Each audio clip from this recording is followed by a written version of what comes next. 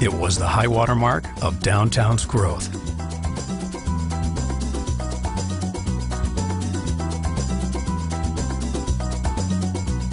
Landmark towers, joined by signature condos and luxury hotels, stretched south along Biscayne Boulevard, over the river,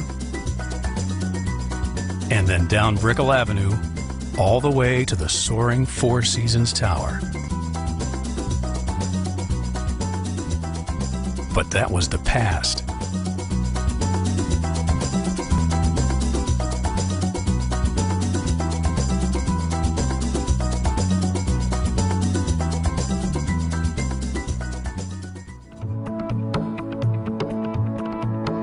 Today, all eyes are turned north.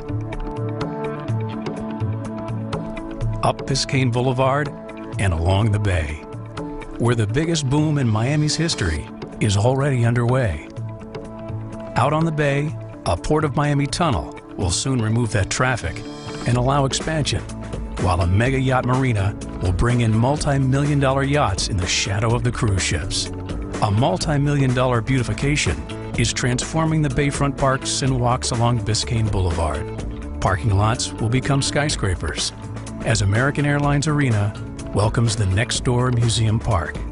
And the magnificent Performing Arts Center will soon be joined by one of the largest resorts in North America. Genting's Resorts World will add hotels, restaurants, theaters, and a casino in a $4 billion program. Museum Park's 29 acres and $500 million will create the Miami Art Museum and Science Museum.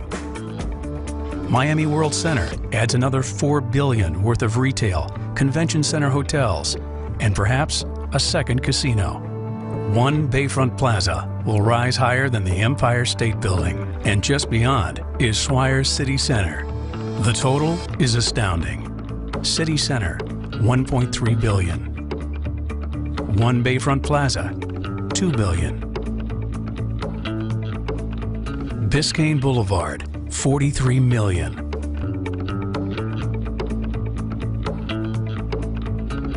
Port of Miami, $600 million.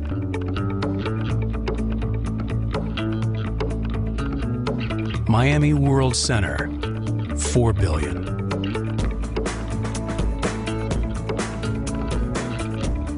Museum Park, $500 million.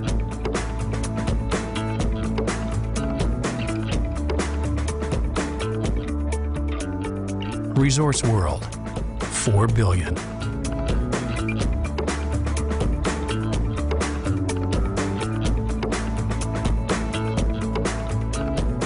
In all, over $10 billion in new bayfront development, with Biscayne in the middle, all coming by 2020 here to Miami's $10 billion mile.